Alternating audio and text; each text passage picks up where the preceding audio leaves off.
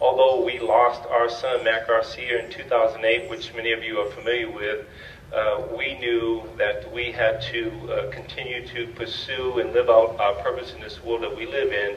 And what was required of us is to trust the system, the people, the places and things, and the communities that we live in.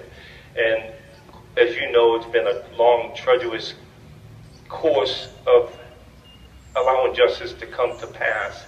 I know some of you here today have images of your loved ones that you've lost.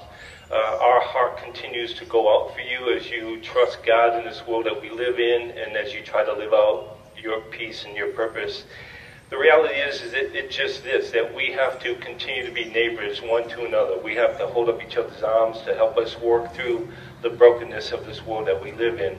We don't have to, nor can we do this alone. Collectively, we have to be supportive of one another.